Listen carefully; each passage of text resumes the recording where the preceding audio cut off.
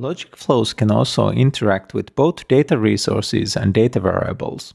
The value of a data variable can be set with the setDataVariable flow function. The most obvious custom use for this is to set the value of new type data variable before creating or updating a record, but you can set the value of any data variable with it.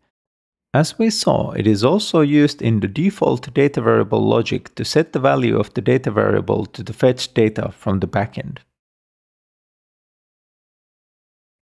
Logic flows can directly interact with the data resources via the data category flow functions getRecord collection, createRecord, updateRecord, and deleteRecord. These flow functions take the data resource as an input argument. Any configured parameters like headers and query parameters will then be provided as input arguments. For client-side storage and the AppGyver cloud storage, the ID parameter should be provided for get, update, and delete record. Create and update record also have an input argument for providing a data object for the create or update operation.